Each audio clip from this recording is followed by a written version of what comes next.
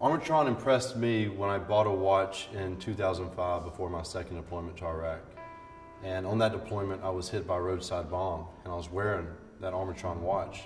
And my left arm was blown off at the elbow, and at the wrist it was still fine. And the guys who pulled me out of the wreckage took that watch off my wrist and all the contents out of my pocket and put it into a Ziploc bag. And that bag was there when I woke up 6 days later on Christmas Day in the hospital, or Walter Reed Army Medical Center. And it stayed in that bag for about 4 or 5 years. After my injury, I went through a lot of depression and I struggled.